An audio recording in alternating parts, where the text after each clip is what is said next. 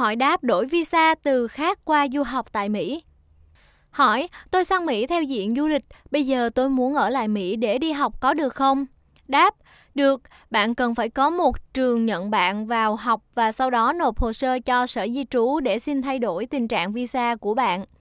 Hỏi, hồ sơ chuyển dạng visa sang du học của tôi đã được nộp vào Sở Di trú nhưng I-94 của tôi sắp hết hạn thì phải làm sao?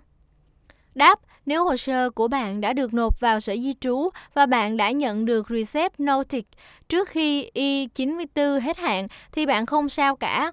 Bạn vẫn được quyền ở lại Mỹ để chờ đợi thay đổi tình trạng visa của mình. Hỏi, hồ sơ chuyển từ du lịch sang du học có quy định độ tuổi hay không? Đáp, không quy định độ tuổi cho trường hợp này.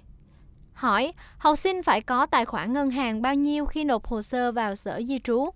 Đáp, bạn phải chứng minh số tiền trong tài khoản của bạn đủ để trả tiền ăn học 1 năm ở Mỹ. Số tiền này thường được thể hiện trên I-20. Hỏi, thời gian xét duyệt của Sở Di trú cho hồ sơ chuyển dạng là bao lâu?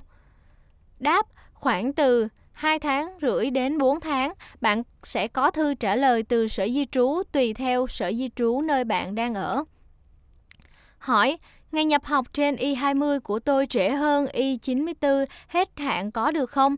Tôi có bị ở Mỹ bất hợp pháp không? Đáp, ngày nhập học trên I-20 có thể trễ hơn trong vòng 1 tháng trước khi I-94 hết hạn. Để được tư vấn miễn phí, xin vui lòng gọi văn phòng Nam Cali 877 Di Trú Mỹ hoặc 877 348 7869, văn phòng tại San Jose 408 998 5555, văn phòng tại Sài Gòn 08 3516 2118.